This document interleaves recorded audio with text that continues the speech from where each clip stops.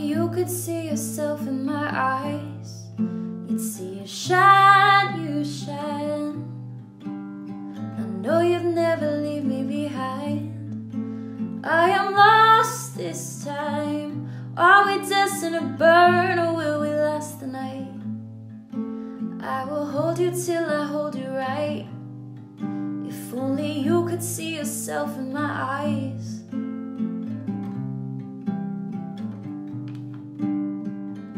Hey everybody, welcome back to my favorite part of the day, morning coffee. I put it out there on Instagram. I'm thinking about doing some morning coffee meetups in my travels. So let me know if I'm in your town and I wanted to host a meetup, maybe talk about life, get some craft coffee going, or I don't know, be basic, go to Starbucks. We figure it out. I just want to connect with the listeners a little bit more. I really enjoy all of y'all's feedback. And so if that's something you're interested in, I don't know, let me know, especially if you see that I'm around your hometown.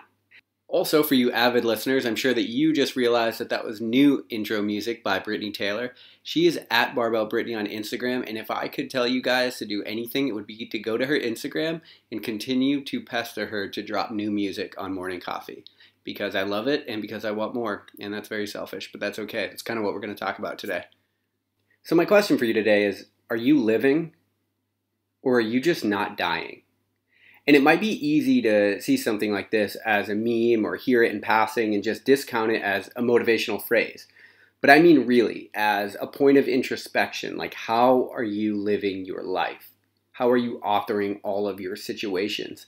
How are you approaching all of the facets of your life that you actually care about? Your relationships, your business, your career, all of it. Are you playing for keeps? Because playing offense and playing defense are very different strategies. You don't get rich by trying not to go broke.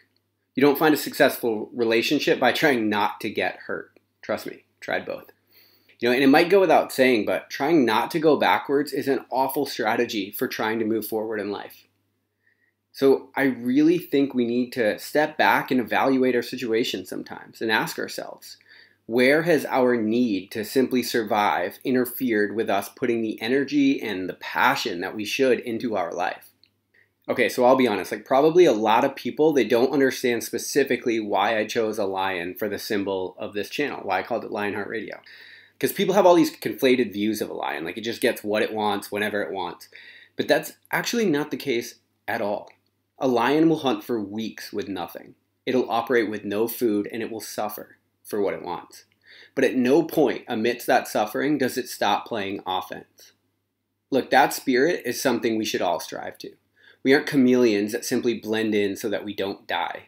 If there's something you want to do in this world or someone that you want to be, you can't expect to get it by playing the chameleon. And listen, this has been such a hard lesson for me to learn. Sometimes we shrink back from who we are and what we want because we're afraid it won't be accepted. But other times we do it because we're taught never to prioritize ourselves and what we want, and we're taught that from a super early age. And fair enough, we don't want to be selfish. But I'm here to tell you that you don't need anyone's permission to be a force in the world. And you can impose your will on your life while still adding value to others. This life isn't a zero-sum game where to win you have to take from somebody else. You can play offense simply because you know what you want for your life. And you can do it while being an incredible force for good in the world. Be a light in this world. One of the things I love about the idea of light as an archetype, just being a light, is that it doesn't expect anything. It's just useful. But that doesn't mean you have to be a candle. Be a fucking spotlight and do something with yourself. And that is a little more fire and brimstone and a little shorter than I normally do, but I really think we need to step back and just ask ourselves, what is the energy and what kind of life are we authoring for ourselves? Because if we don't set our intentions and we don't make plays and we don't call the shots, the world's going to do it for us. And we're going to end up a victim to all of those different circumstances. And so maybe there's points in your life where you can think today, where am I not playing offense? Where has this sort of idea for survival crept into maybe my subconscious or just my actions so that I'm not showing up and doing the things that I would need to do in order to get where I want to get. Doesn't matter if it's your business or your relationship or, any of these things that I kind of mentioned today. Be a fucking spotlight. You have complete permission to get what you want in this life. It doesn't have to come at the cost of others. I love you guys, and I'll talk to you tomorrow on Morning Coffee. All right. Yeah.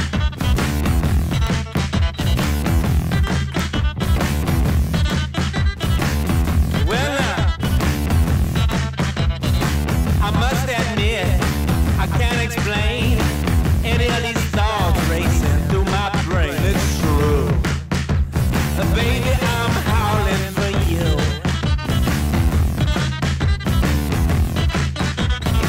All right. There's something wrong with this plot. The actors here have not got a clue.